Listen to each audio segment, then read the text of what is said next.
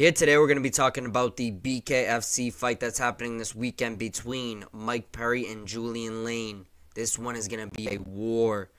Both of them have animosity towards each other. They've been beefing at the press conferences, and if I'm being honest, it was looking pretty staged at that last press conference.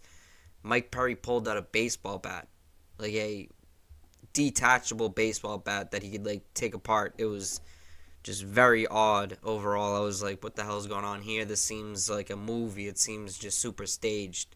But it was literally right after one of the people asked Julian Lane if he brought a mouth guard to the previous fight that they had at a press conference. So it just seems like there's a lot of antics going on, that a lot of this is being staged.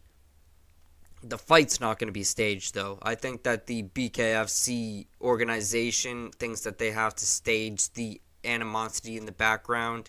They knew that Julian Lane would be down to help start that and help press Mike Perry at that press conference, but I don't think you guys are really here to hear about this right now. So let me get into the prediction.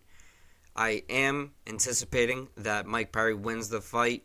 It's going to be a lot of Julian Lane throwing that jab out, and he's going to be hitting Mike Perry a lot with it. But realistically, the one that's going to be able to survive the fight is Mike Perry.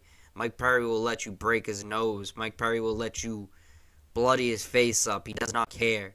But he's going to be able to set those shots up once he starts moving his head, once he starts dipping under that jab, and once he starts finding his rhythm.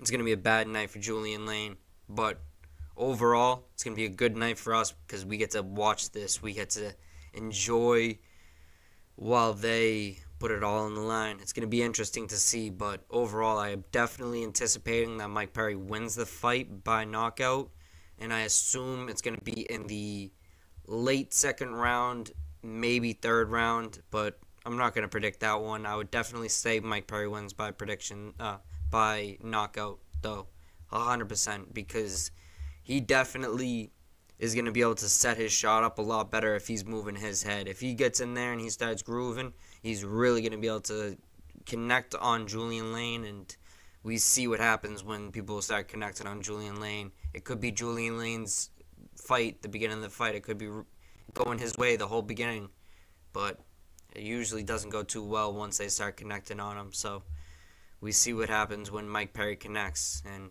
once you put those equations together, you get Julian Lane going to sleep. So I'm definitely anticipating that, but you never know. So if you guys are putting your money on this, put it on Mike Perry. There's a lot better. I would say that the odds are probably in his favor, but don't bet on this. With that being said, I appreciate you watching this. Stay blessed.